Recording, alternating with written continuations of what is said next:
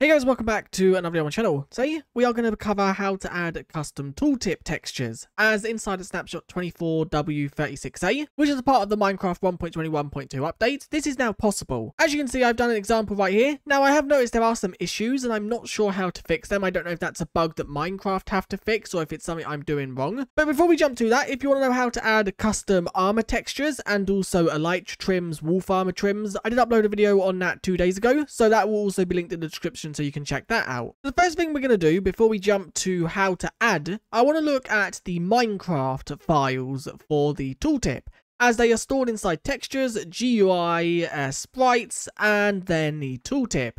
And there are two. You have background and frame.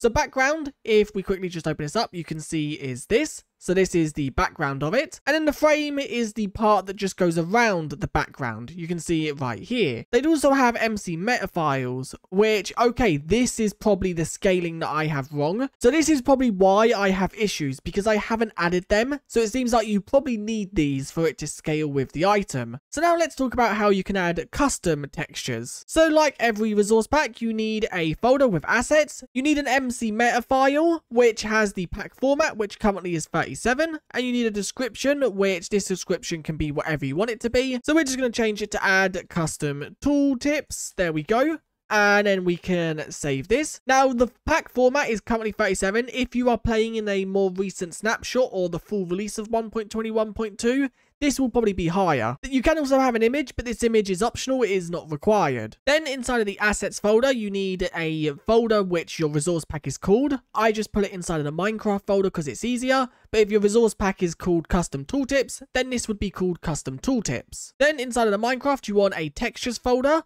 Inside of textures, you want a GUI, sprites, tooltip, and then this is where your tooltips will be stored. The one thing we do quickly just want to do is we want to drag these MC meta files into here. So we have them and we want to rename these to be exactly what the images are. So we want to rename this one to white background and we want to rename this one to white frame. And that should now fix the issue of it not lining up with the item. Now let me quickly just open these inside of a image document so I can edit them. As we're going to add another one. So let's just make this, what color should we make it? Maybe yellow. So let's just go to color balance, or maybe let's make it like a goldy color. So if I just tint it, let's tint it a little bit towards that color. And then let's maybe make it slightly lighter. There we go. I would say something like that is cool. It's more of an orange than a gold, but that works. And then we can save this and call it whatever we want. Now, when you name them, it has to be called whatever you want and then underscore and background. The name of the tooltip has to end if it's a background in underscore background. If it's a frame, it has to end underscore frame. If you just call this orange and then add it, it will not work. So let's now add that one. And then let's now open up the frame texture. So this is called white frame and this is just a default. Let's adjust this to be something different. Maybe if we make it black, so let's just do that. Let's darken it a little bit. There we go. And let's now save this. And once again, we want to call this orange frame because it is linked to the orange background. It'll make sense why I'm calling these the same in a second. So now you can see we have orange frame and we also have the whites. We do also now want to copy these and paste these back in and call these the orange background so they match with the orange. So there we go. We now have orange background with a MC meta, orange frame with an MC meta, and then we have the white one, which was the example.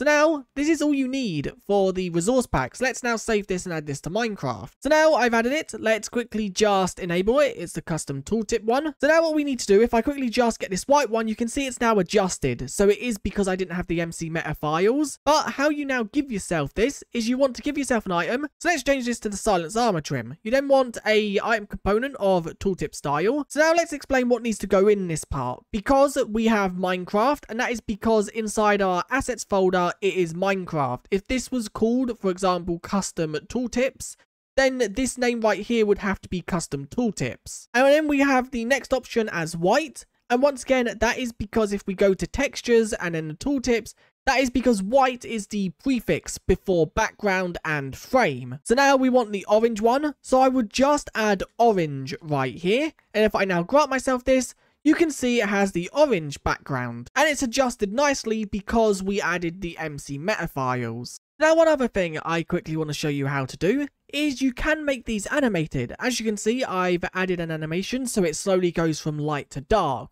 This is really cool. You can add like a rainbow version. You can add something where you want it to maybe have an image slowly fade into the background. Now you can do this separately for the border or the frame and also for the background. Currently this one only has an animated border, but you can also make it so it only has an animated frame or it has both of them animated. Now jumping back to the resource pack, to make it animated, there is two things you need to do. The first thing you need to do is create a texture. Now, by default, if we look at this background, by default, the texture is 100 by 100 pixels. So the width is 100 pixels and the height is 100 pixels. So to make it animated, all you need to do is create a new image and the width needs to be 100 pixels, but the height needs to be however many images you want to be displayed in the animation. So for example, if you want 3, like I have with this animation, then that will be 300 pixels. So we're going to set the image up first, and let me quickly just set these to black and white, so I can just add a black and white filter to them. And I'm probably going to want to just restart from fresh. So let's just grab this one, because this one is white.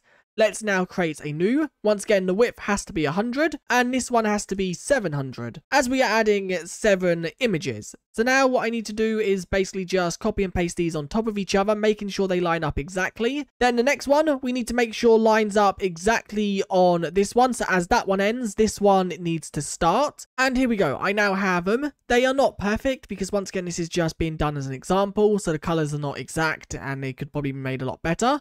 So now we need to save this, and we're going to save this as rainbow underscore background because we want the code name to be rainbow. So the frame, I'm not going to add a new one. I'm just going to use the same frame as orange. So I'm going to copy that, make sure I remove any extra and just call it rainbow underscore frame. And now this is where the animation comes in. So what we want to do is copy the MC meta files so we have them. Once again, renaming them to rainbow. And also the same for the frame. We also want the MC meta for this. So let's just copy that and rename this to rainbow. Now whatever part you want animated, so if you want the frame animated, then you need to go to the MC meta for rainbow frame or whatever frame, and if you want the background animated, you need to go to the background. Now we want the background, so we're going to open this up and you can see I have added an animation frame into it. So what you need to do just to add this, let's say this is like how it was, you need to add a comma and then you just need to add animation with another bracket and then frame time. Now this is the amount of time between the changing of the images. So from it changing from red to yellow is a frame time of 20. Now we can make this 5 so it kind of flashes, or you can make it 100 so it fades very slowly. Now we're going to have it 5 just so it flashes fairly, no, let's make it 10 just so it's not too fast, but it's fast that you can see the rainbow effect. So let's now drag this back in and let's hope it runs with no errors. There shouldn't be no errors because it's only textures. And it has worked. So now what we need to do is once again run this command, but this time giving ourselves instead of orange, as that is what the prefix is for the frame and the background. Let's now give ourselves a different item just so it's different. Let's give ourselves the mace. The mace can have a rainbow background. And now if I hover over this, you can see it's flashing between the different colors. I really do like this, and this is so cool for just maps or even like servers where you want rare items to have different unique backgrounds to them. But that is how you add custom tooltips. It's very easy and there is a lot you can do with this. Now there will be a tutorial download for this in the description, so you can just download it and adjust it to how you would like. And once again, if you want to know how to add custom armor textures, wolf armor trims, Elytra armor trims, make sure to check out the video in the description. But anyway, if you have any questions, do leave them in the comments and I'll answer the best I can. And I guess I'll see you guys in the next one. Bye.